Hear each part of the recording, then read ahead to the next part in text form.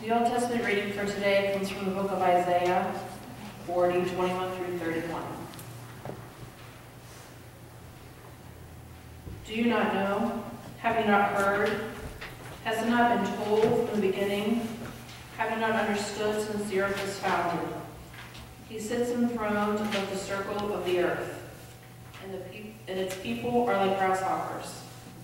He stretches out the heavens like a canopy and spreads them out like a tent to live in. He brings princes to naught and reduces the rulers of the world to nothing.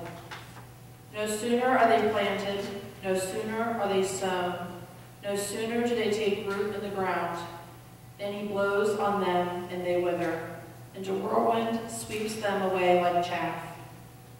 To whom will you compare me? Or who is my equal, says the Holy One.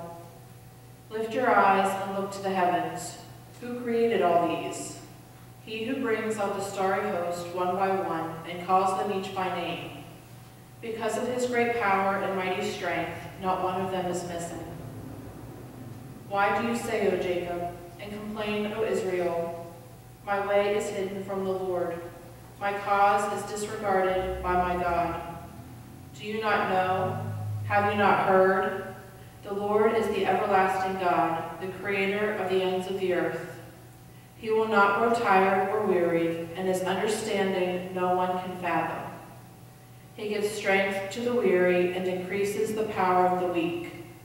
Even youths grow tired and weary, and young men stumble and fall.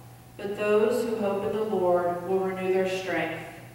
They will soar on wings like eagles. They will run and not grow weary. They will walk and not be faint. This ends the Old Testament